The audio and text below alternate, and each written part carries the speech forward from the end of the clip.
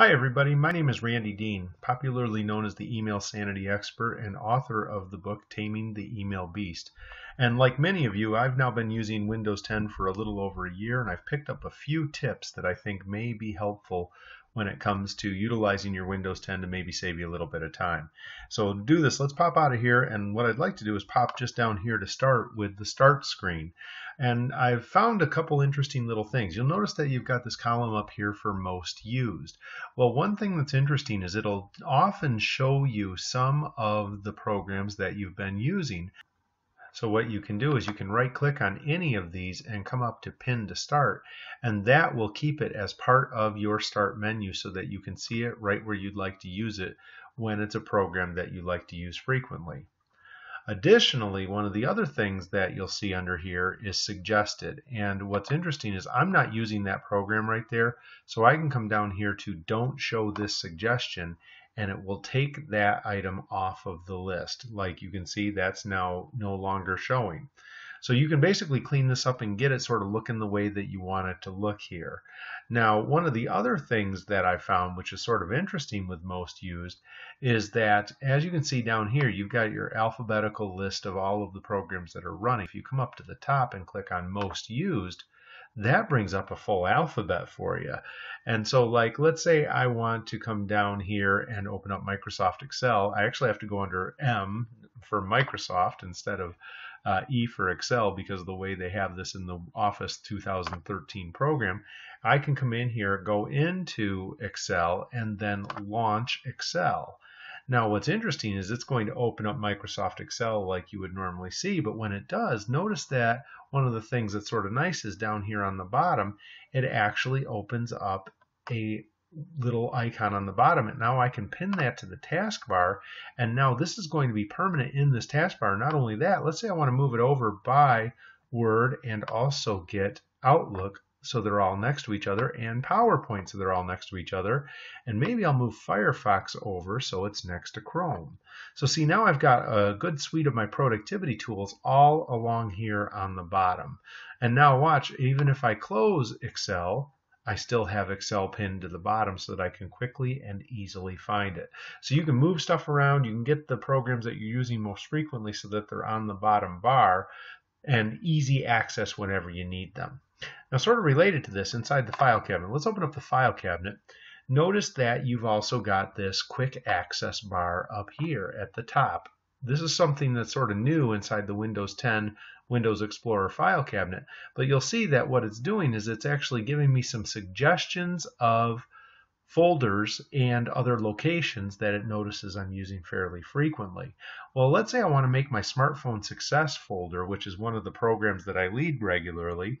Let's say I wanted to make that to where I can always find it in this list. I can right click on this, and once again notice that I can pin it to quick access, or I could even pin it to the Start menu. I'll just pin it to quick access right here, and you'll see it's added to some of the other folders that I'm using quite frequently.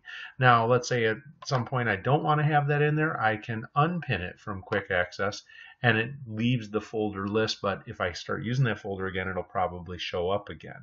So that's a pretty handy little thing.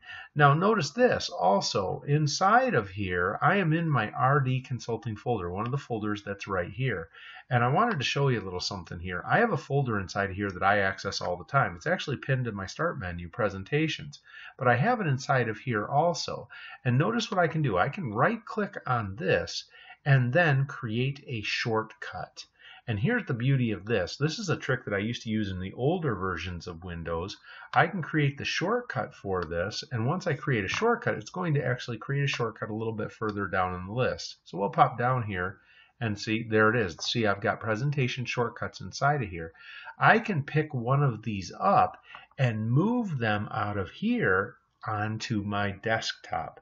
Now I want to show you a little flash tip that's pretty cool. On most PCs, there is a keyboard or a key on the keyboard that looks like the Windows icon. It looks like a little window. And if you use Window key and the letter D at the same time, it automatically flashes you to your primary screen. And notice that I've got one of my shortcuts folders and my proposals folder. These are two folders that I use quite frequently, so I've got these right on my front page. But what's really fascinating is I did not close any of my programs. You'll see I can go right back into my screen. I can go back into PowerPoint. I can go back into Microsoft Outlook and have my information there ready to roll so that I can make this work. So one of the things that I recommend that you do is use the Windows D key so that you can flash the desktop and move some of your shortcut folders out to that desktop if you'd like to save some time. Now, sort of related to that, watch what happens if I close Windows Explorer here. I'm going to close it. So now I'm back in now to my inbox here. And so I can pop into some of these messages and everything. And let's say I need to open up that Windows Explorer. I can use that same Windows key and the letter E. And look what this does. This opens up Windows Explorer again. So the first one was Windows D, which flashes you. Windows D flashes you to the home screen. Windows E takes you right back to Microsoft Windows Explorer, where you can then jump in and find your folders that you now have pinned, as well as create shortcuts so that you can put them on your desktop. Hope that all makes sense. All of these are just ways for you to find your folders, get to your programs, get to your tools a little bit more quickly and easily, utilizing some of these tools that are inside of Windows 10. The most used bar, the bottom taskbar, and of course some of the tools in Windows Explorer and also on your desktop. All right, so let's finish this thing up.